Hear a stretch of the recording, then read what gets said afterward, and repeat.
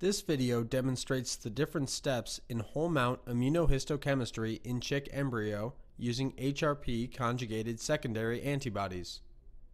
First, the embryo is fixed in paraformaldehyde. Then, endogenous peroxidase activity is quenched.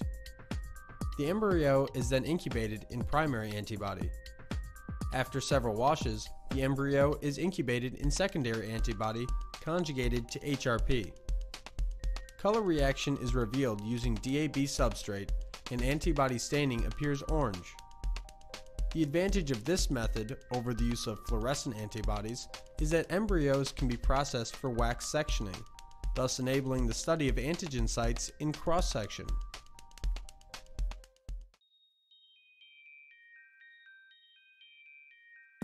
Hi, I'm Delphine from the laboratory of Rick Finnell at the Center for Environmental and Genomic Medicine at Texas A&M in Houston.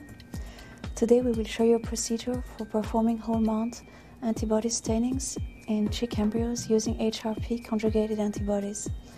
We use this procedure in the lab to study the morphology of embryos following treatment with antiepileptic drugs. So let's get started.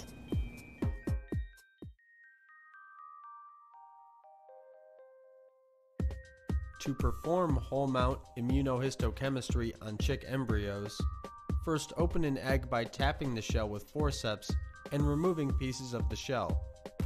Remove the thick albumin with forceps and tilt the yolk sac with coarse forceps so that the embryo faces upwards. Next, use fine scissors to cut a square of yolk sac around the embryo. Remove the embryo from the yolk with a spoon and place in a dish containing